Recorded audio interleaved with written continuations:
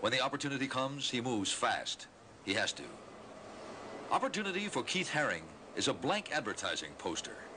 Using a piece of chalk, the young man from Kutztown, Pennsylvania, draws a picture, a cartoon-like drawing which he finishes in a minute or two and then moves on.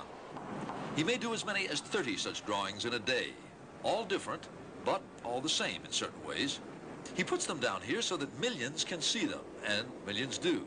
It was made for lots of people, and you don't have to know anything about art to appreciate it or to look at it. There aren't any hidden secrets or things that you're supposed to understand.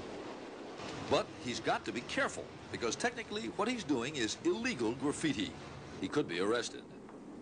Sometimes he is arrested. I'm going to arrest for graffiti in the subway. Haring doesn't think he is defacing anything. He believes it is art. And many subway riders seem to agree. When the opportunity comes,